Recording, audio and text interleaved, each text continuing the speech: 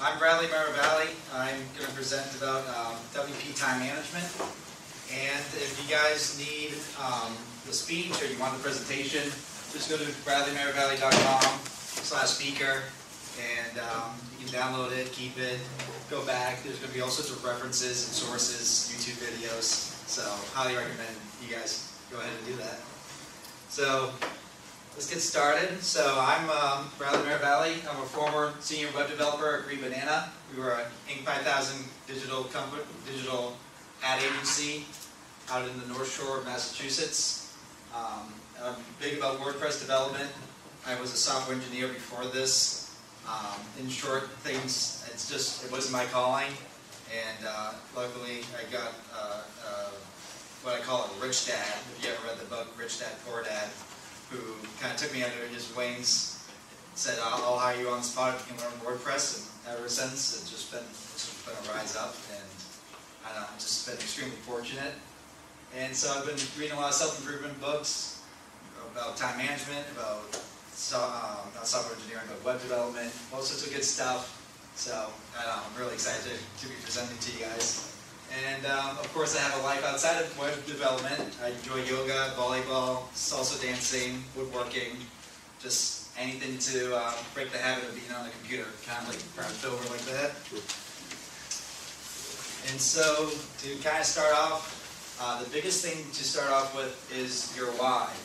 So as Simon Sinek would say, very few people or companies can clearly articulate why they do what they do. By why, I mean your purpose, cause, or belief. Why does your company exist? Why do you get out of bed every morning? And why should anyone care? People don't buy what you do, they buy why you do it. He has a famous TED Talk speech that you guys can go back to, but it really comes down to your why.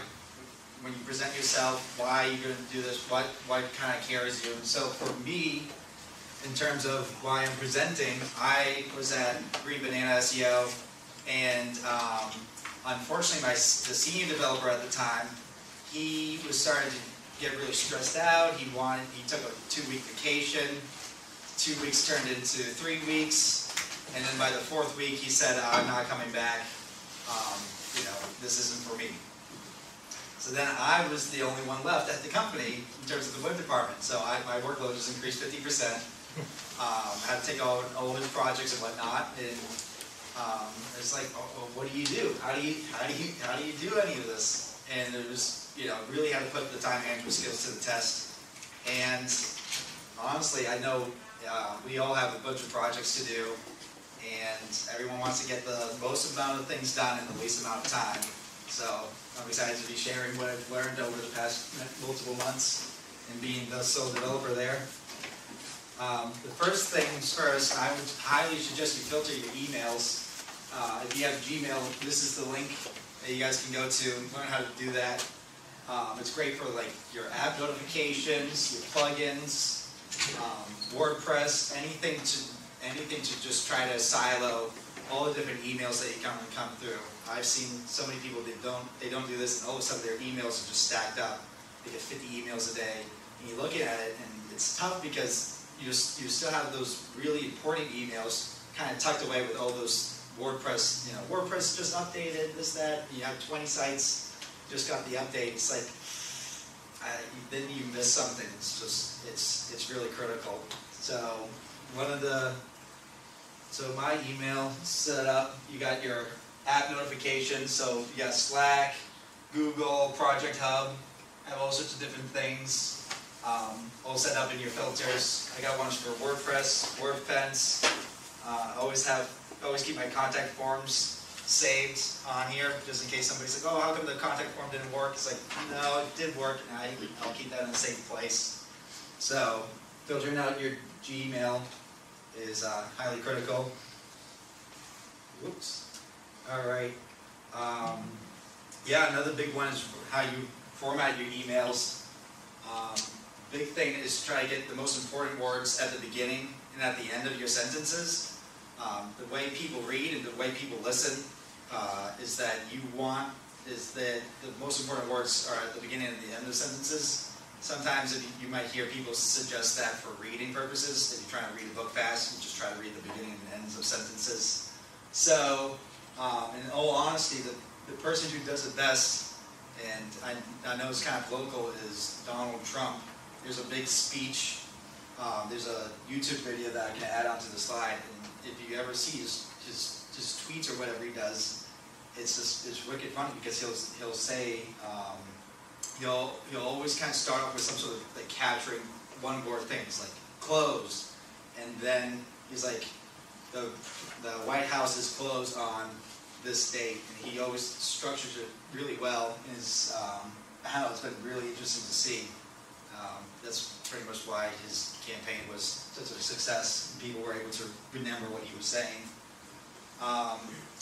Also, a big one is to repeat back what your client has said. That's a very military-like style. So, military, they would say something like, take the Jeep, bring it down to the gas station, fill it up with gasoline, call me back when that's done. And so you're supposed to repeat back what they said. It's like, okay, well, I'm going to take the Jeep, I'm going to go down to the gas station, I'm going to fill it up with diesel, and I'm going to call you. It's like, no, not diesel, gasoline. And so you always want to try to repeat back whatever the client's requesting from you. That way you guys can have that confirmation. Yeah. And so one of the things is like, this is a simple example of what a client would say. Something like, I was thinking today that maybe we should change the bar where the user sees the notification for next Tuesday, so my clients know that we're closed for the day. It's like, that is one long sentence. I'm not really sure exactly what next Tuesday is. You said something about today, but today has nothing to do with the notification thing, and it's really convoluted. So a better example would be, our store will be closed on Tuesday, November 6th. Please update the notification bar to reflect this change. Something simple, easy sentences. What else? You kind of want to be segmented like that. And also white space is huge. If you guys can bold things, italicize things, just anything to make it very easy for the reader. For some note taking, I highly suggest so if it's a simple task, sometimes you can avoid the step, but as soon as you start to have 3 or more items, your brain really can't handle more than three things on the mind for tasks. So one of the best things is to create a list with checkboxes. And so some of the applications you can use is Evernote, Google Keep, Google Docs, Microsoft Word. Depends. If the client sends you something in Microsoft Word, I'll just keep that and do a little like check mark right next to each task, or do a scratch outline. Evernote and Google Keeps are pretty cool. They have the ones with the checkboxes. That's been pretty helpful. And then let's see here. There's some note-taking examples. So before I said devices to not repeat yourself. So you don't want to keep saying like homepage, do this on the homepage, do that on the homepage. It's like, no, we can try to set it up where you have the homepage and you have the task that you want. And I always try to have the type of task it's going to be an update, it's going to be a remove, it's going to be an add, things like that. And that seems to be very helpful. Keep everything together and makes everything very cleared out of what you need to get done. And so one of the things to do is to try to use things that are popular. These things have the most support that you can get. Right? I think we've all experienced something like Yoast SEO plugin. It's like 1 million downloads. They have a great support team. You always want something like that. If you don't have to always do that, but typically I always suggest going with something that's popular. And if it's not what your liking is, like you really be sure you're going to be using it for something that's very unique to you. Because typically there's a lot of things online that already have free tools that you can already use to get ahead of life. And another suggestion is to do something called change your approach. So, what is it? We got Tony Robbins here. He says, frustration is a very positive sign. It means that your solution to your problem is within range, but what you're currently doing isn't working, and you need to change your approach in order to achieve your goals. I've encountered this many times where you're trying to come up with a solution, you're trying so hard, you keep trying the same solutions over and over again. It's like, all right, the solution you're proposing isn't working. You spend an hour on it, you spend 2 hours, maybe this isn't the way. And if you start feeling that frustration, like, how come this isn't working? It's like, take a breath, take it easy, rethink it over. Is this the right approach to what you want to accomplish? Or is this something else that you might need to change the way you're approaching your goal? There's another cool one, which is trying to get into a state of flow. So your goal here is to try to balance your competency and the challenge. So you want to do things that are competent, so if you're doing things that are competent, it can lead to like boredom. Like if you eventually you're competent in something, you keep going, and eventually it's like, oh, you start to get this like tiring feeling. It's like, oh, it's just not feeding your soul basically. But then you also don't want to do things that are too challenging, because then it leads to stress and frustration and this feeling like, I can't do this isn't right. So you want to try to get into that balance of the two, and that's where you get this state of flow. And you guys probably all experienced that at some point, where you work on a project, and an hour or two, maybe 3 goes by, and you just don't know where the time's gone. And it's because that's that perfect blend of a challenge met with something that you're competent in, something that's like just above your competency. There's enough challenge just so you can kind of keep going on this rocket ship up. So you have a perfect graph. There's a YouTube video on this whole discussion, right? You want to try to get enough challenge so you get into the state of flow, but you don't want too much, or else you start to get anxious and you start to think you can't do it. But then if you get too used to what you're doing, you start to get bored, you start to get tired, you start to just kind of zone out, not really feeling up for the task. And if you get in the state of flow, you get to achieve ecstasy, which of course is a very good feeling. And so there's some books I highly recommend. One of them is Eat That Frog, 21 great ways to stop procrastinating and get more done in less time. And one of the things is the saying, eat that frog, which is, it's an old saying, if you eat a live frog in the morning, it'll be the most difficult task of the day, but you have that weird satisfaction that it was the worst task of the day, and nothing worse can possibly happen.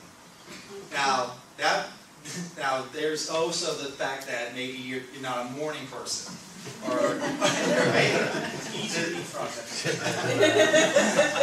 So there's different paths. So one, sometimes it's like, all right, I'm up, I'm alive, I'm waking, I'm alive, I'm awake, feeling good.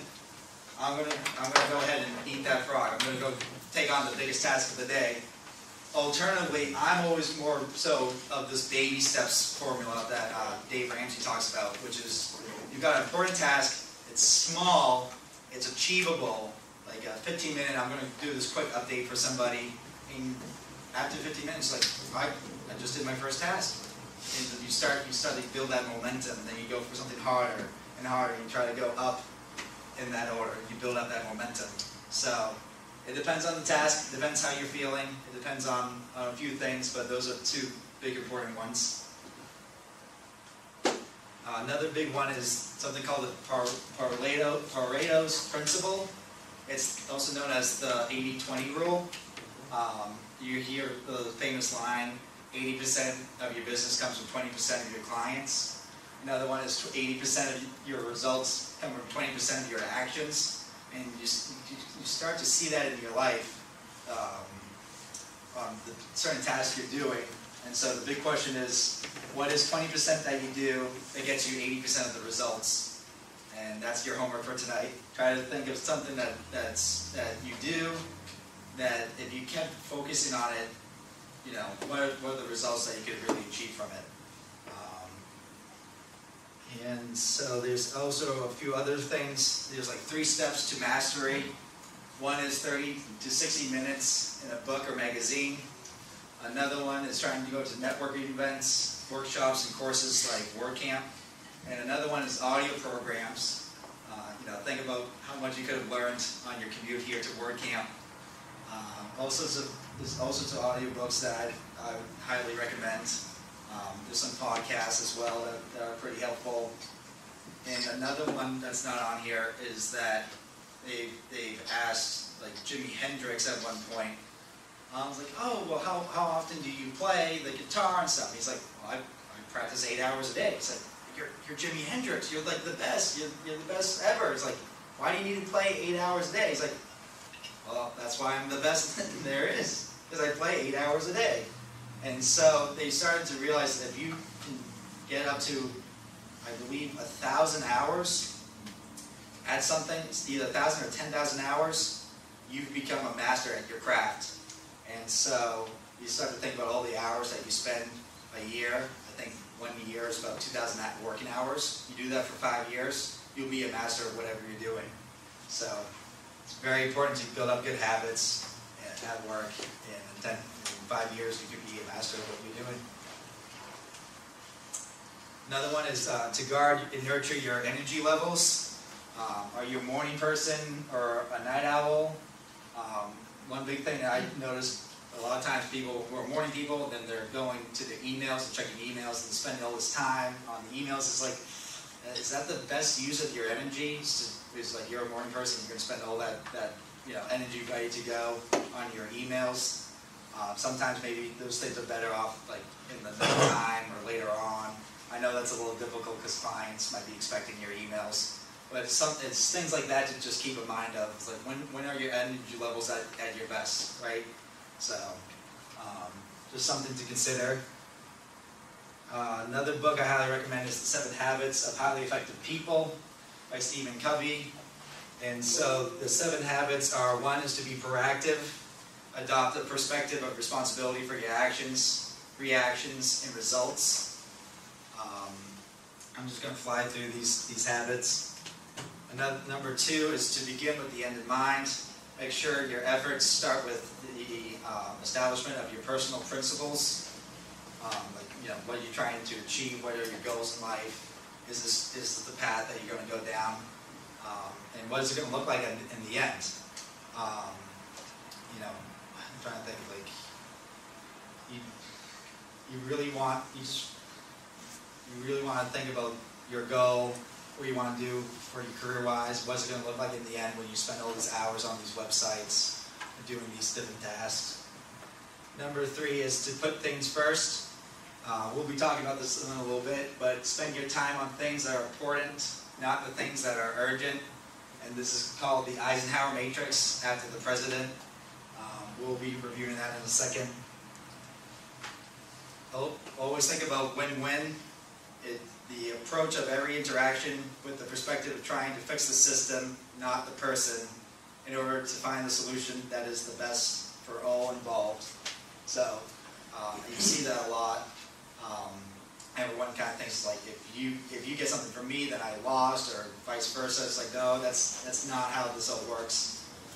You try to bring an approach. It's like, I'm going to build you a website. You're going to pay me, and we're going to have a good relationship. You're going to get something that you want. I'm going to get something that I want, and then it all works out for everybody. And so it's always good to have that positive mindset. Number 5 is to seek first to understand and to be understood. Meet people's need to be understood. Establish trust and communicate your emotions, and then communicate your logic last. Right? You want to be approachable. You want to be liked.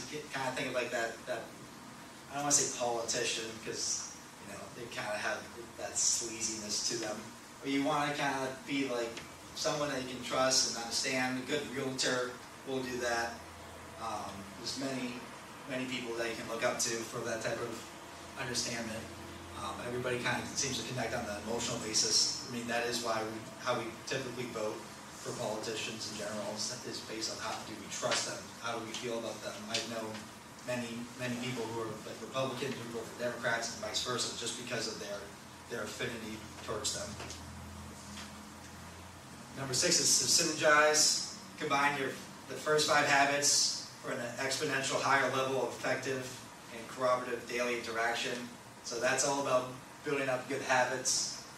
As soon as you get those habits in place, you're not going to even think about them. It takes 21 days to build up a habit. So if you can, try to build up that habit, things are going to just become really easy. You'll start to enter that state of flow kind of type of effect. So it's very important. And number 7 is to sharpen the saw, which is all about maintaining your body, exercising, eating right, feeling good. You always want to try to build up that energy in you.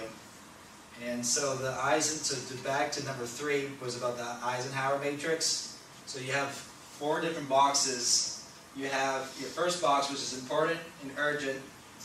Your important and not urgent and important, and then not important and not urgent. And to break that all down, you have the first one, which is important and urgent. And this one's all about, like, the house is on fire, the IRS is sending me a letter, my passport is about to expire. Everything's just chaotic. You're freaking out. You don't know what to do. You start to get nervous. You start to wonder, like, do I have the money for this? Do I have this, that? It's like, it's chaotic. You don't want to be here, but it's important. You need to, call 911. You need to figure out your letter to the IRS. You need to do these things, but you need to not be in this box all the time, or else you're going to start feeling chaotic. You're going to feel very, very tired. So the best thing to do is try to set up habits to, like, oh, my passport's going to expire next year. Try to get ahead of the curve on all these things. Paying your taxes on time, having some sort of system in place for all of these things. Number 2 is important and not urgent.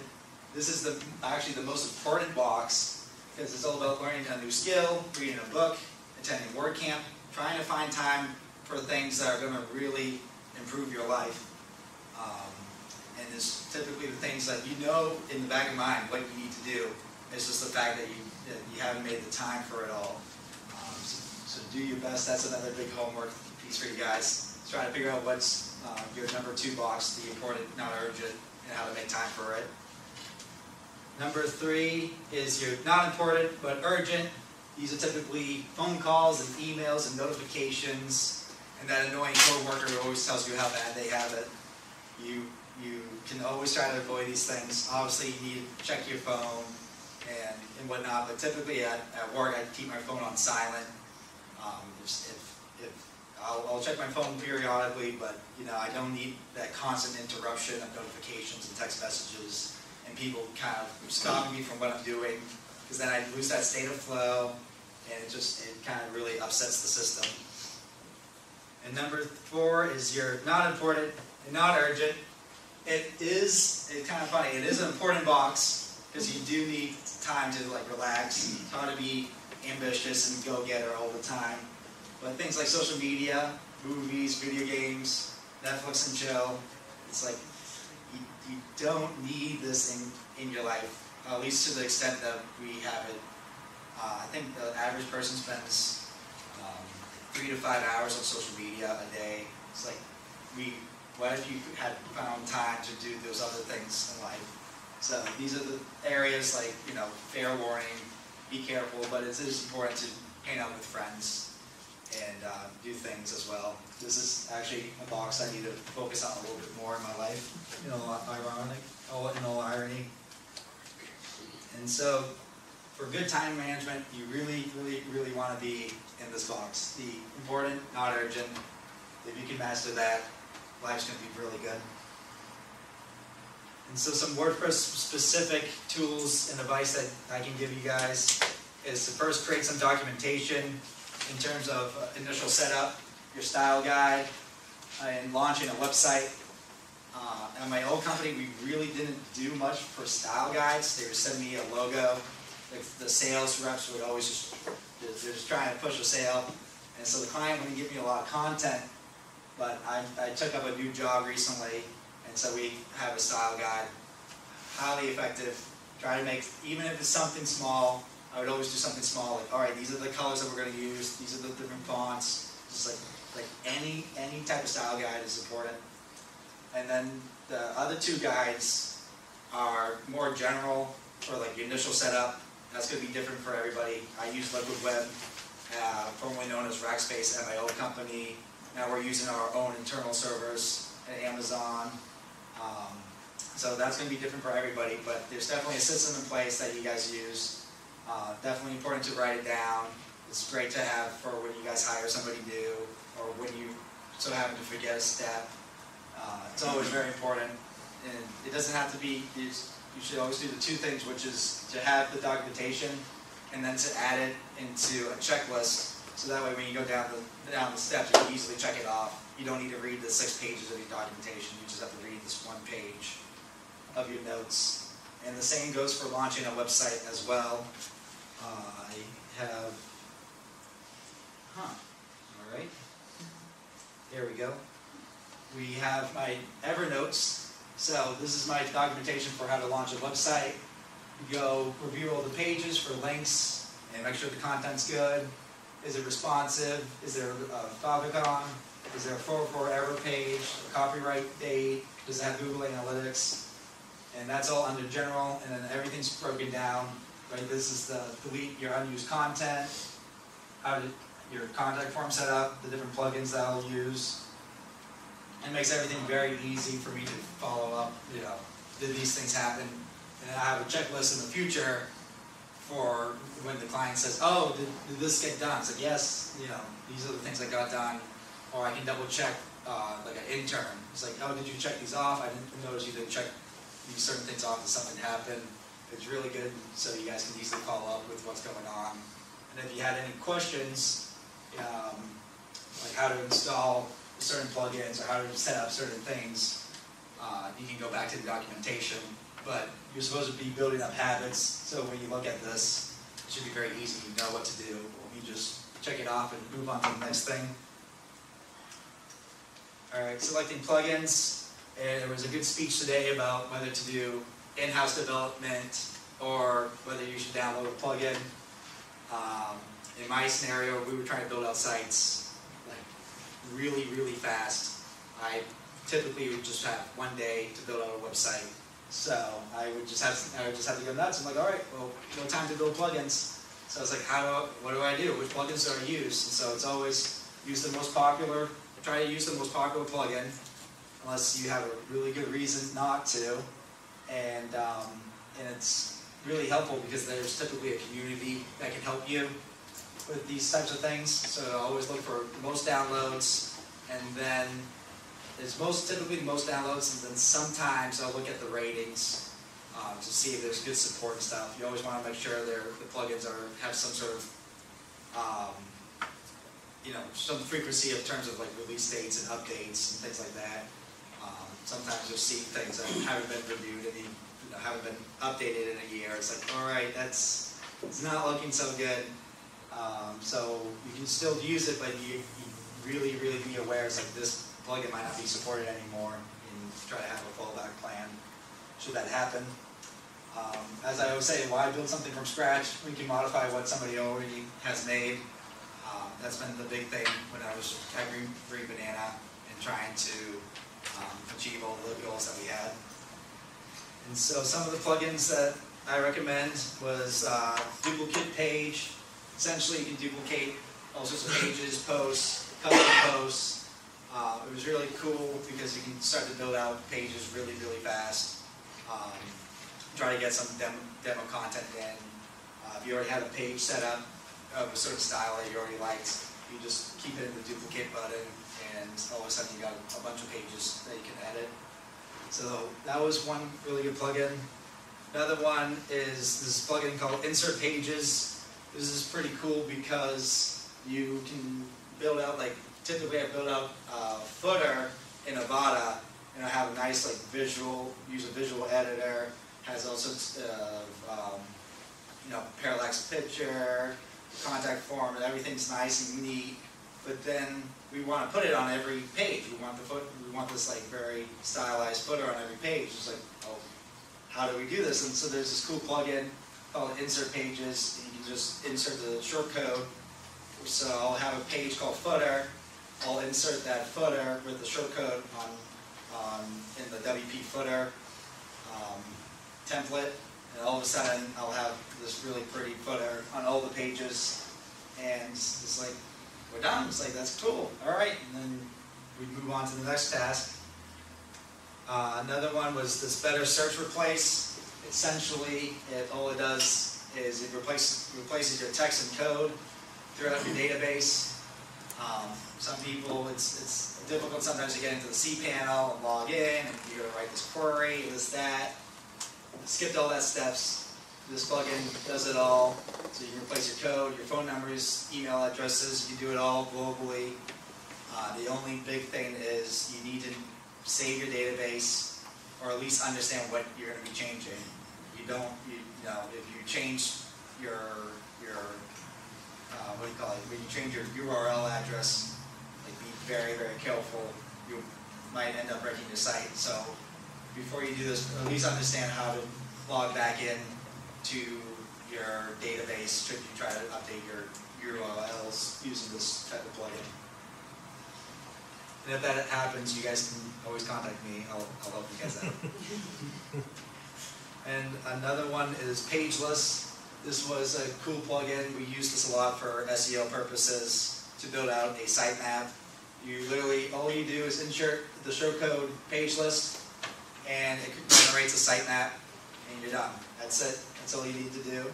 And yeah, just another quick way to get things done in the least amount of time. And so selecting a theme, I've always just stuck with Avada. We kept using different themes, kept purchasing different themes. And then, as you would know, you go to the theme options, and things are in different places for different themes, and you're wondering where am I going, where are all these things. You spend all this time researching, and eventually I said, I've had enough. I'm sticking to the Avada theme. I'm gonna know where everything is. I'm gonna know this one theme front and back, and it's been extremely successful to the point where I built out a site in like 4 hours. Nice five-page site, contact form, all sorts of different things. So if you get really good at one theme, know it really well, develop some CSS that you can implement that you typically use. You can really try to turn out sites, like good-looking sites, in a short amount of time. And so one of the things is that I have all sorts of other files, but like a quick example would be I want to center things, I want to hide things. Easily write something like this, like dot center, text align center into your code. As soon as you have a code block, you want to center everything, you just insert that class name center, and all of a sudden everything goes well. You can do that with like background colors as well, something like BG, red, and all of a sudden your your background colors are all red. Anything to just try to make the process much faster, much cleaner. A big thing I always recommend is to read up the Bootstrap documentation, because you can start to take in all sorts of different lessons of how they structure their CSS and how they achieve things. So they'll do something like red or primary color, this, that, and you just start inserting those classes, and all of a sudden you'll start to be coding a lot faster, a lot cleaner. And so I have a big list, all the things I use over and over again, all sorts of Avada stuff. So I have a typography thing, so I'll have something for like it would be like H1 red, H2 red, all these different things, just trying to get all my coloring right. I have all sorts of things for like the contact forms, and I don't know, just makes life really easier. The current year for your copyright dates. You start to realize you're going to repeat the work that you do. People are going to like the other things that you've done. So if you try to save up all the things that you've done and try to generate yourself a process, you're going to be coding a lot faster, a lot cleaner. And last but not least is to learn your one-on-ones. So I always recommend everybody should learn like the one-on-ones about writing, design, development, Photoshop, business, sales, SEO, just the basics. So like I had to learn Photoshop at my old job. All you really need to do is to be able to crop images, how to optimize your images, how to add a color overlay. I'll get a logo that's like black and transparent, and you're like, oh, this is good. But then you realize the site that you want is also black, and it's like, okay, black on black, that doesn't work out at all. So to be able to go into Photoshop and add an overlay to make it white, something like that is very critical, so that way you're not always hanging on to your designers or the other people at work. And you start to realize like that Pareto's law, which is that 80-20 rule, that you only need to know like the 20% of Photoshop. You don't need to know everything about it, but you'll achieve 80% of the results for knowing that. And so it really helps you become a more self-independent, self-efficient type of developer. And that's it. So if you guys have any questions, let me know.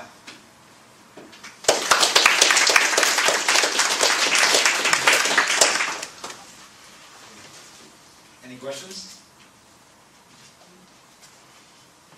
I have a quick question. Sure. Can I find all of your slides at the URL below? Yep.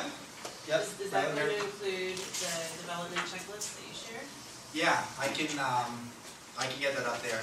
Just Cool. give me a day, and I'll get something. Because I want to compare your checklist against my instructions. Okay, sure. Yeah, we can do that. And if you guys need anything, you guys can always email me. Everything's on my website. So phone call, email, anything, text. You guys can all find it out on my website, and I'll easily help you guys out. Like I said, I know what it's like to kind of. I'm not suggesting that you guys are freelancers or on your own, but like I know what it's like to not know where to go, what to do, this, that. So always contact me. I'll always try to at least point you guys in the right direction. So I just want to help. So it's all good. Quick Yep. question about relating to efficiencies. Some of the things you suggested, just great standard. But in regard to billing, Yes. do you have any tips or things that you do to make sure that you're not wasting hours on something you thought was going to take this long, but it took that long, you can't really bill for it, and just kind of time management in relation to billing and quoting? It's tough. The best thing is to try to keep a record of all the things that you've done in terms of like how long certain things will take, so that way you can have this history of like how long certain things will take. Like let's say adding a contact form to a website. Does it take 30 minutes? Does it take an hour? Try to find that range of what it might take, and then I always add an additional 50% in terms of time wise. Like, all right, we're going to do this, or try to do like a range. So if I think it's going to take an hour to do something, I'll say, oh, this is going to take an hour to 2 hours, just so I can have that wiggle room. If somebody else has a better suggestion, I'm open to it, but that's typically what I've been doing. And at my new job, I don't have to do those things anymore. So I didn't have enough time to test that was the best methodology. But that's what I would recommend. Over time, okay, well, I've got all the footers built, that's easy, that's fast, but all of a sudden, I just spent 15 hours trying to get the guy to give me the right logo and Are you charging hourly or are you charging by Well, it depends, because certain customers, they block when you give them a bulk fee. And if you say, well, I'll do it hourly, then they'll be like, oh, I'm one page did them. So it's kind of trying to walk the balance. Yeah, typically we do it by the bulk. So typically I didn't have to worry about it, but at the same time, we'll have to do some ad hoc type of stuff as well.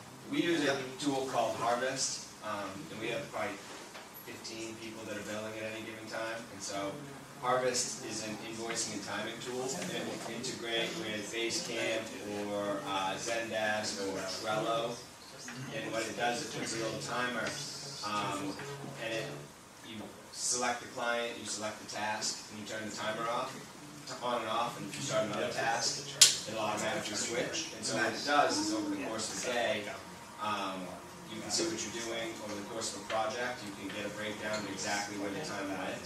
And so our clients love it because it's like, lawyers will bill every 15 minutes, they're cutting 30-minute increments, but they get our invoices, and it's like, Lily runs our support desk, it'll be a bunch of, 10-minute tasks, 7-minute tasks, 4-minute tasks, and, then we can bill them accurately at the end of the month, so. And you can generate your invoices right out of there, too. And you can probably create, if you're doing a lot of like smallish websites, most websites are the same overall, right, same process, like that checklist Brad had. So you can set up a template in Harvest of what a website project has for tasks, and then just kind of run through that so that you can look back in time and say, okay, a footer takes an hour, a contact form takes 2 hours, a page on average takes 3 hours, and you can quote based on actual data. Good, that's a great suggestion. And then last question. Sure. Just as an input, I always found it very helpful to make sure my clients understand that websites are works in progress. Yeah. They aren't done, finished, completed things like a brochure or a catalog. Yeah, time. And just say that, what they see now, they are not limited to, and their website will look different a year from now than what it does now. Yeah. And also too, if I have a client that wants, to write a blog, just have them write the blog in an email and send it to me, and I'll get it posted in WordPress. Don't try to make your client learn how to create posts in WordPress, unless they like WordPress, because they'll just get frustrated and they won't tend to write them.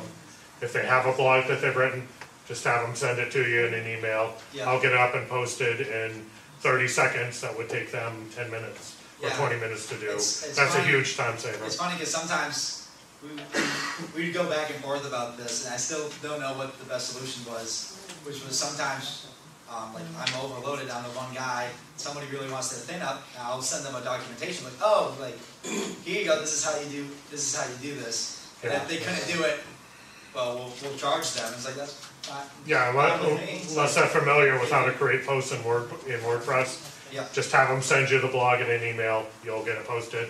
It's more work for you, but it's well worth the time. And it solidifies the relationship. All right. Boom, it's done, it's up. You know how to set featured images and in posts and things like that. Yeah, and to be fair to GreenBanana, it's not like we just charge everything. Yeah, I throw in a lot of things. We do like 2 maintenances. We would have 2 maintenance tasks when a part of your hosting. So if you had to do a post or something like that, then we'd happily do that. Yeah.